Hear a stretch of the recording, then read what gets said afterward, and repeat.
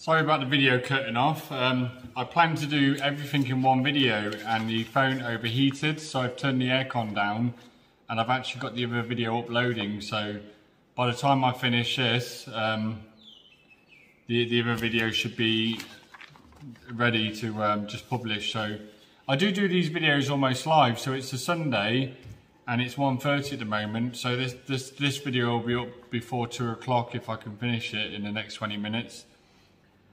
So the last question I was answering, I read it out, I'll read it out again. One of the things I find really weird in Pattaya is groupies, aka guys that hang off bar managers every word, especially in the Nightwish bars. You see these guys come on holiday and they look at these managers as if they're Hugh Hefner with a harem of gills in tow.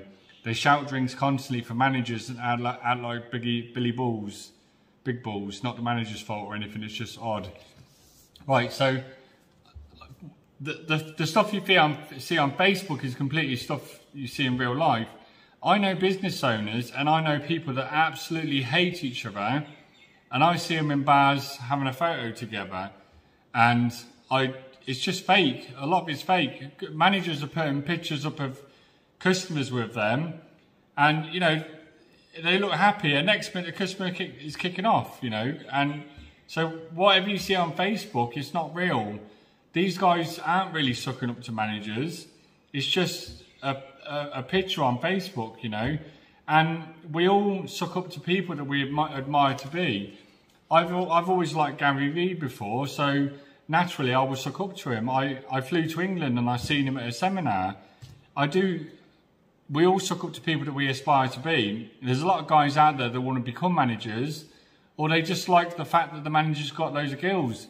We do our best. Well, not our best. I always say to managers about personal branding. If I want to do personal branding, I'll just get a couple of girls in every single photo and everyone will call me a hero. I don't go down that route because, you know, there's no purpose. It's ego stuff. I haven't created a channel to say, look at me, look at my lifestyle, but I do show it in some aspects because I want people to know about me and everything about it. I want people to see the big picture. There's no point in me giving data to people and them not seeing the whole picture. If I'm sat, you know, in a room with nothing and I'm trying to tell you how to make some money or something, you're not going to listen to me so much. So if you do see the odd Mercedes in the background and you're seeing different areas of the house, then you're starting to think, oh, well, you know, he has got an office for the news, like he says. Oh, he has got a lot of cars, like he says. He does have a swimming pool, like he says. And everything matches up.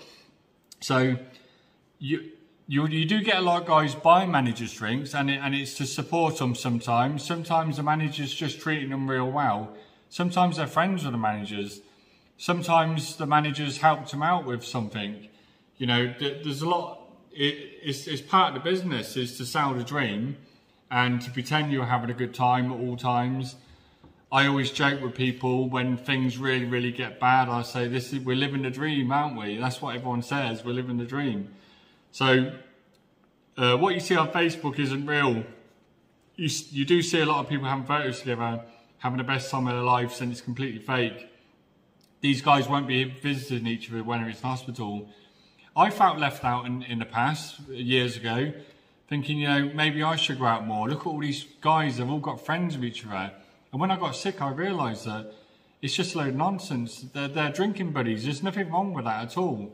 There's nothing wrong with having friends, but you should never feel that these are the type of friends that are going to bail you out when you need to.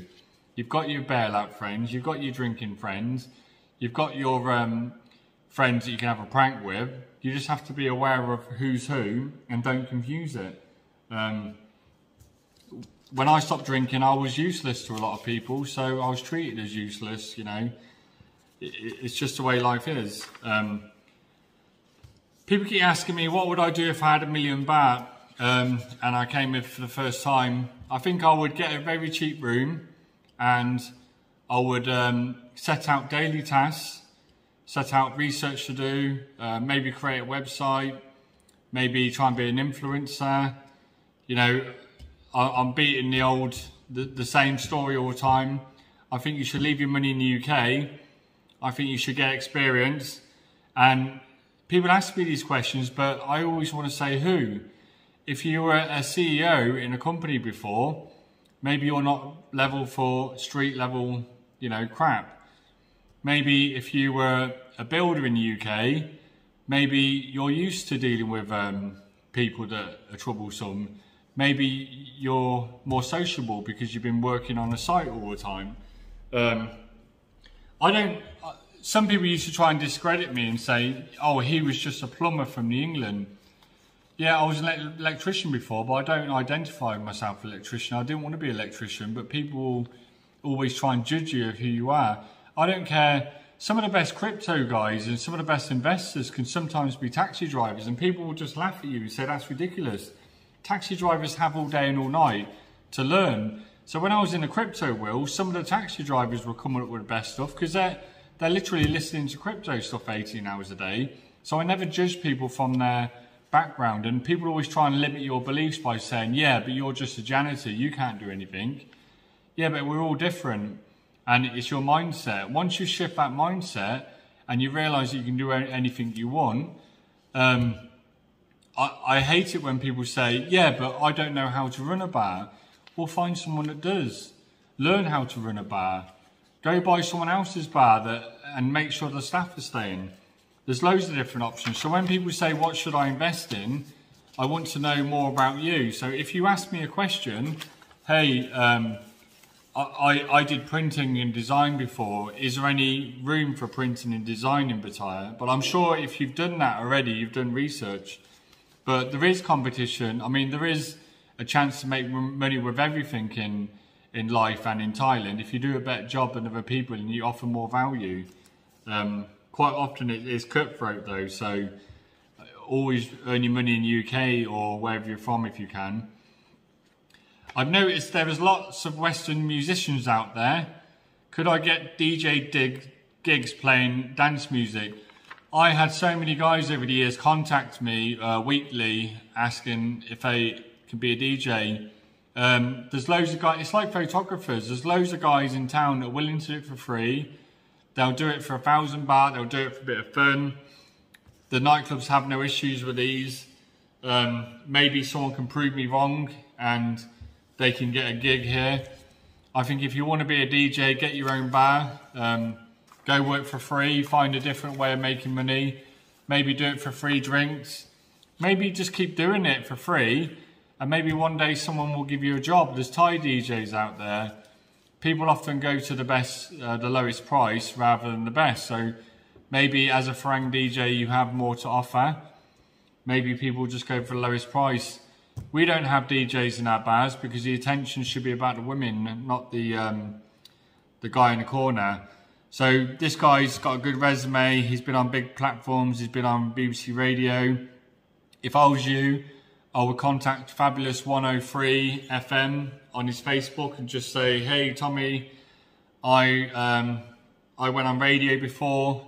Do you have any advice for me? He's actually got Fabulous 103 YouTube channel, and I was pushing him to do his own shows. Maybe you could come on one of his shows with him. I think there's more money in talking about your opinions and what you're doing than there is DJing. You know, I think it's great that guys want to come here and follow their dreams, but unless you're going to like maybe Koh Phangan and playing once a month, I really struggle to see any positions in Pattaya opening, especially when you got Indians and Thais and all these people willing to do it for nothing. Maybe if you had a real big name for yourself, you could do one-off events. Crypto, I've already spoken about that. Lending money, I'll repeat this one again. Quite a few guys keep saying, yeah, but you're stupid and I hoped you learned from not lending people money. Everyone that I lent money to in that list was a business owner, and you can never say never. There's always someone here that has become a close friend and they just need some money because they've had a hard time and the money's coming next week, and you say, yeah, but I don't lend money, yeah, but it's me, and maybe they've got some security, maybe it's a friend of a good friend, and I don't think that I'm going to lend money to people again, but there's always that one person that you've got in your life that can't afford a hospital bill, he needs the money, and you've got the money in your bank. Do you let him die, or do you just walk away, or, you know, what do? You can't just sit there and say that you would never lend money. The only way you can guarantee that you won't lend money again is by not having money. So maybe the guys saying that have no money. And yes, it's a good attitude to say that if you lend out money, you're going to give it away. But it's also a good filter. If you want to get rid of some bad friends, or some friends that have different morals to you, I mean, I see money differently to most people. So if I borrowed money off someone, I wouldn't think nothing of it. But other people are like, no, I never borrow off people. No, I never lend it. And some people don't like borrowing money. I don't mind borrowing money for business purposes.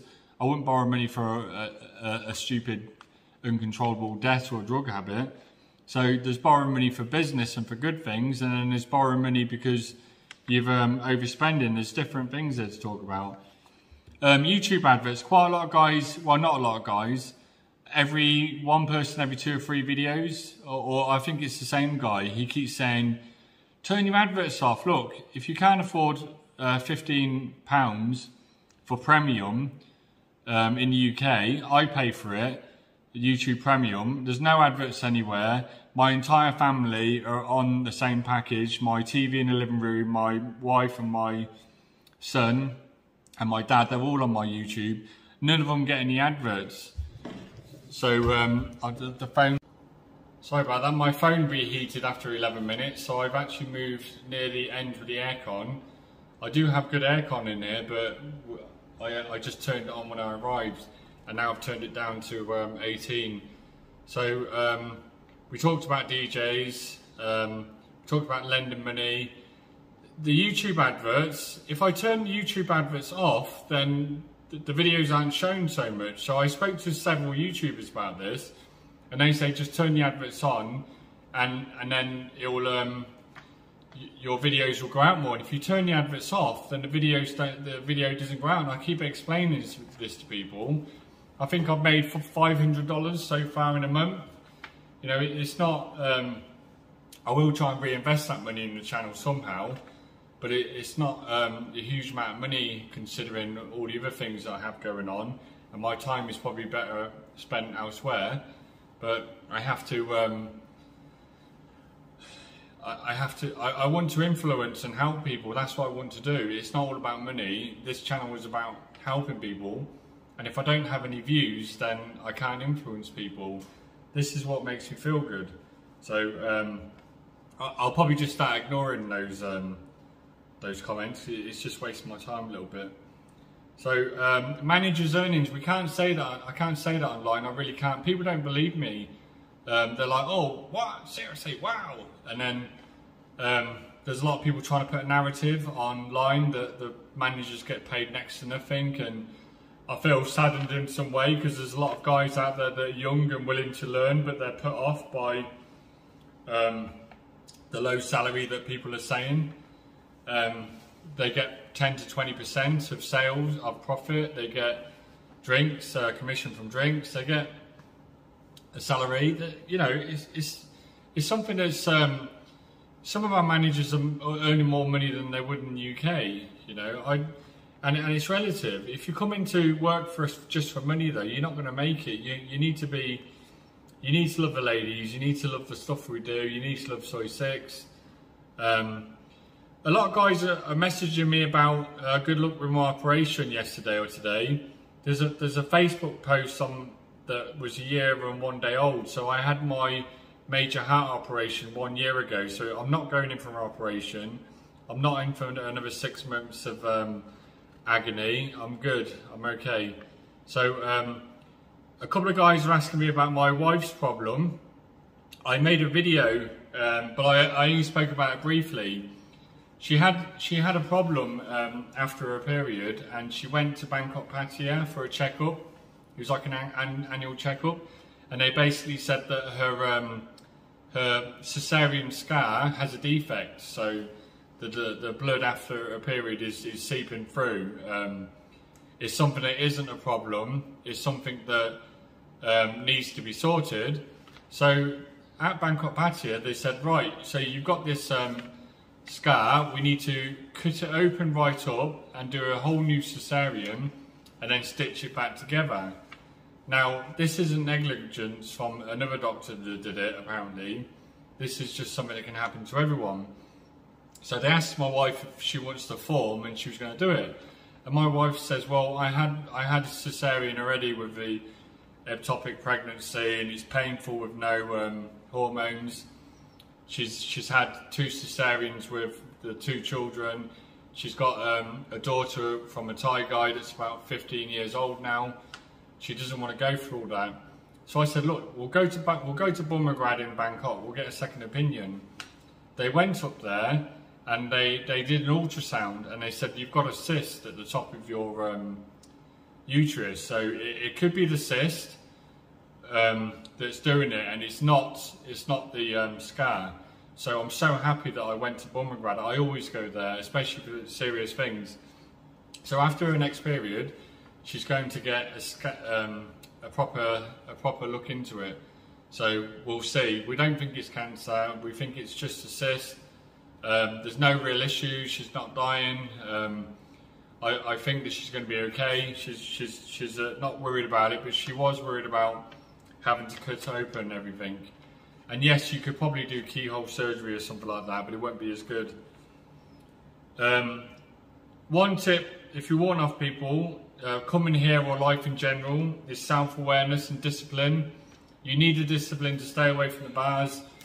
I've got friends here, they go out every night. I say move outside of Pattaya like I did and sat here. No, they don't have a discipline to do that. If you don't have a discipline to move away from your situation, you're not going to have a discipline in business. Everything's going to fall apart. I don't always have a discipline. I get into a rut. You have to take action and just do it. You have to take discipline in some of the smaller things first to get fit for taking discipline in some of the bigger things. I'm going to do a video about that one day. It's very important you keep control of your small nasty habits, otherwise they'll turn into big habits. One question, if needing a lawyer in Thailand, how do you know which lawyer to trust? And I've heard lots of lawyers can basically rip you off. Yes, they do rip you off. There's a very, very low bar in Thailand. I think it's about one foot high. And lawyers stick together in Pattaya especially. If you want to make a problem for a lawyer in Pattaya, you need to go to Bangkok, and not all of them will do it. So they are protected. I got through 6 lawyers to find a good one. You can go to Magna Carta, they've got a good reputation. People moan that you pay more, but I would rather pay more than I would with having 6, 7 other different lawyers that just try and rip you off and do all these stupid things and mess you around. This is why I'm opening a law firm, not because Magna Carta don't do a good job, but I want to create my own company, and all of the people that contact me, YouTube, the media, everything else, it should pay my bills to the media, and I feel that we can offer a good service, but I'm not going to market by price. Some people keep saying, you need to do it cheaper than the others. I don't want to do that. The lawyers aren't going to be interested because they get a percent. We're going to have to, we're going to have to do quite a few things, and there's going to be 2 farangs involved, so we do need to make some money for our time. So we're not going to undercut the price, but we're going to try and offer a good service. My partner is a farang, is an English lawyer, so that's very useful if you're speaking to a real lawyer. He's not an interpreter, he's a real lawyer. So would you say if it's worth lining up a lawyer before you get in trouble? Yeah, ask your friends and family if they've had real experience. A lot of guys will recommend people just on the basis of a Google search. Find people that have had real experience for years and real problems, and find out. Sometimes a lawyer will just say to your friend or family, no, you don't need me, you can do it this way. That's the type of lawyer you want to have. Some lawyers will take on a job knowing that you're going to lose. You need the lawyers who will turn around and be honest to you, because they're in it for long term. So yeah, it's good to get to know one. Someone said about, should you pay a lawyer, as a retainer? You're not going to get many problems in Thailand. The reason why I talk about problems is because it's a YouTube channel, and I have access to a lot of people, and a lot of people contact me, and I see things over the years. I've got a forum, you know, with the news, other business owners. I see a million times more stuff than other people. If you're just playing bowls once a week, your focus is going to be on bowls and, you know, all of the craziness with who's shagging who, and, you know, who did what. You know, that's what your life will be about. Whereas if you're into bars or you're a business owner, you're going to see all of the stuff kicking off, people getting ripped off, people trying different things. So when you listen to me, you have to take it with a pinch of salt. You're seeing the extreme, you're seeing the epicenter. What happened to Casino Bar? I think he had a 5 or 10 year ban on the building. I think it was 5 years from the army. We all need and want money, but that's all that you go on about. Maybe I do go on about it a bit, but my ideal person is someone that wants to come on this channel. They want to live and work in Thailand, and they want to have a better life. So in general, money does help in that. I'm not saying make money and ignore your family and, you know, make money in a bad way. If you want to employ people and you want to keep your employees safe, then you need to make money. This channel is more about business and, you know, dealing with Thailand and maybe with staff and scams and all these things. So it is about me, and I do talk about these things. So maybe if it's not for you, maybe you could go somewhere else. There's other YouTube channels that do all sorts of stuff. NDTVI Thailand, they do a great Sunday show. You've got Buzzin Media walking around town every day and giving you his opinion on things. With me, you're getting something. Phone overheated again. I wasn't editing, I promise. With some guys keep telling me to chill out and relax, and, you know, it's fine saying that, but when you're in my position and you've got several businesses going on, when it kicks off, you can't just say, well, I want to turn off my phone, I'm going to relax. In theory, that's great. I would love to go and relax somewhere, but the best way for me to relax is to get my work done, because all of the jobs that I need to do is very, very stressful for me. I've got a ton of jobs on my computer. When I open my computer, I'm bombarded. The best way to de-stress is by fixing problems. Once my problems are sorted, I can relax, but you can't relax and chill out when you've got so many people relying on you. You need to be highly charged. I didn't get to where I was today by relaxing and having time off. And people said to me for years, you need to relax and have time off. And I tried it a couple of times. And it's okay if I'm on a holiday and I'm doing something.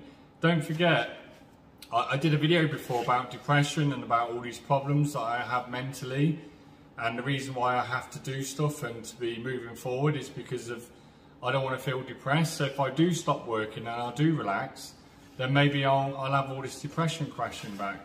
But I don't have this 24/7. I'm not one of these guys that, you know, work 16 hours a day. I don't respect guys so much when they're I used to know this taxi driver. He'll work every waking hour, sleep 4 hours a day.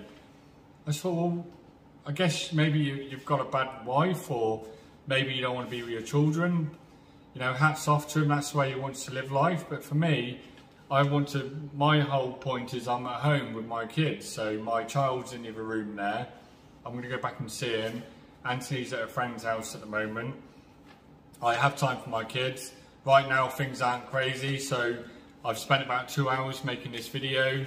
I was answering messages yesterday on comments. I'm about 2 weeks behind. I'm going to try and clear more today. That takes hours to answer people, because even if it's a thanks, I write thanks. And another guy said, how do you start a channel and how do you make money? Well, for me, I've had 4,000 subscribers almost in 4 weeks, but I've been around here for 12 years and I've got a forum and I've got the news and I've got all these other things. So that's actually pretty bad, really, considering, but I haven't been posting links anywhere. I haven't told any friends that I made a YouTube channel. People have just been finding it and messaging me, oh, you never told me. But I thought it's quite funny. I thought I'll just do this a natural way. I'll see what happens. I could put it all over the forum and all over the news, but I want people to find me. I don't want to force my friends to watch my crap, because at the end of it all, it's not going to appeal to many people. I'm looking for those guys out there that are looking to do things and to expand and to improve their situation, because we all need to improve our situation no matter what you say. We're always looking to change and have a balance. So if you want to start a channel, Rishad Travel started a channel while he's in America. You don't have to be here. There's another guy, Ali Brown, he's going to start a channel soon. He's not here, but he's going to come here. You can do talk shows. You don't have to do about Thailand. You can do about all sorts of things. My channel isn't specifically about Thailand or Pattaya, but the people following it is, and it's related. But everything we talk about is related to other towns if you just copy and paste it and change some words. So after 1,000 subscribers and 4,000 watch hours, you can get monetization. I got it quickly because I had a video from Luca Airport that had 12,000 views over the years. So I had the watch hours, and then NDTV, and a few other people helped me get over the 1,000 mark. So I was able to monetize quickly. If you don't monetize, it's very hard to get your views stuck out there. So I've got a lot of friends that kind of stuck below the 1,000 because they can't monetize. So there's no benefits in having their videos pushed out. Why do I knock myself sometimes? Well, I have high standards. So you know, looking at my videos, I think, well, that's pretty terrible. But I have to look at other people's point of view, where they're in England or they're somewhere else and they're working or they're cleaning the garage, and listening to me gives them some information that helps them make some money or helps them move it or helps them with their relationship.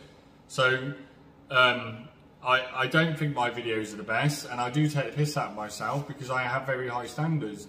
I'm not happy with the Nightwish bars most of the time. But that's not the reflection of the managers, that's just a reflection of these high standards. I get disappointed often with people, myself. Everything that we do, I get disappointed because I'm always expecting more.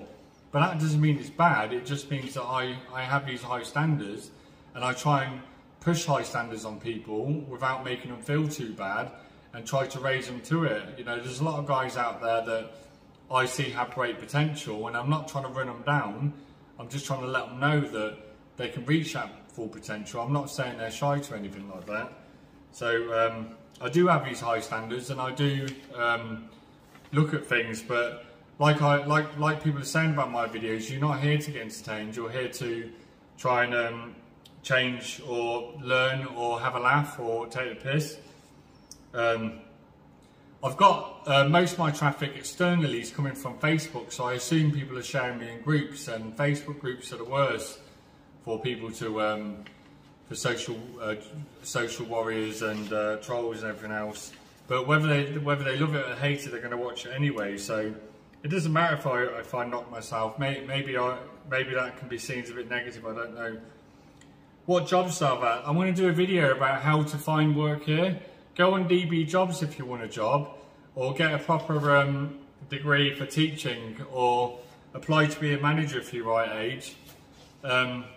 If you're in oil and other stuff, like maybe look in Lam Shabang or Rayong, there's quite a few places around. Check in Bangkok, but the important thing is, most of the time, unless it's really professional and you're headhunted, you need to be there for the meeting. You need to be there to see people face to face. Another good trick is, if you become well known or a manager in Pattaya, or just get to know guys in general, there's lots of guys here that work all over the world that can give you opportunities. I'm sure that a guy watching this can give me a job. I've got a friend with a media company that might give me a job, like even if it's just 1%. And I know lots of guys that have got jobs offshore just from meeting people in bars. So that's another good tip. You don't always have to look at Thailand. You could look at Thailand as your gateway to the world, because when you're at home, I don't have any friends in Coventry that are wealthy. I don't have any business friends there. I've just got a couple of friends from back home. So the only way for me to have access to people around the world is by coming to Pattaya. So that's another one to think about. How do you manage not having health insurance, and does everything have to have health insurance? I think you do need health insurance for a retirement visa. I don't think you need it yet for us, but there might be a COVID one. I'm useless with these things. I just ignore it. There's just no need for me to research it. I'm sure if I had to have basic health insurance, I could, but it wouldn't cover me for almost anything. It would just be there for the sake of it because of my previous heart and liver issues. So I've had no health insurance, but I saved the same amount of money than what I spent. When I had all these health problems, I spent about 300,000-400,000 baht. And then I looked at how many years I didn't pay it for, and then apart from paying like the recent surgery, which was 720,000, or it could have been a lot less if I went to a Thai hospital. Apart from that, I pretty much broke even, ignoring the stem cell stuff that I had, which was super expensive and didn't do anything.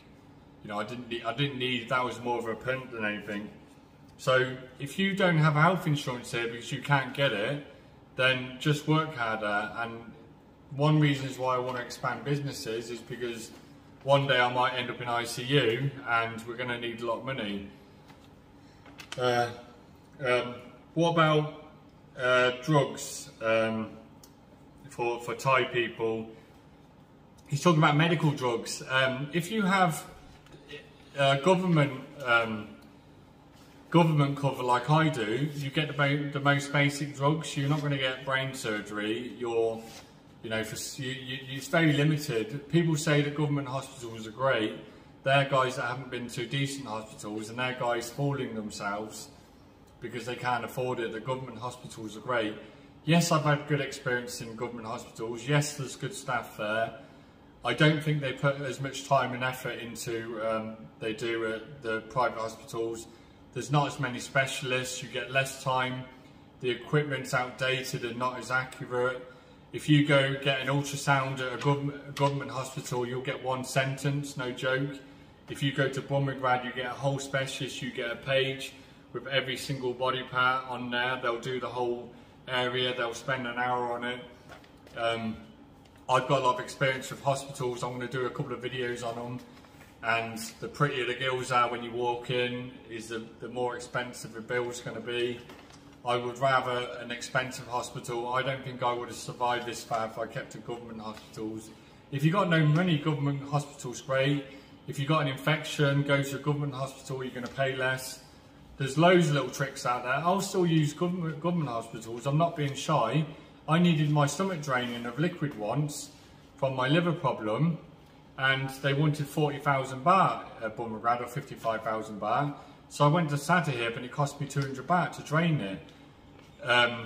Yes, they would have pumped albumin in if it was in Bangkok. Yes, I would have had a comfy chair. I would have had a decent nurse. It would have been safe. I just got cut off again. What I was trying to say is I went to Bumrungrad Hospital and I needed to get my ascites taken out because I had liver problems at the time. And they wanted 50,000. Now they would have pushed albumin because they would have took 3 litres of liquid out.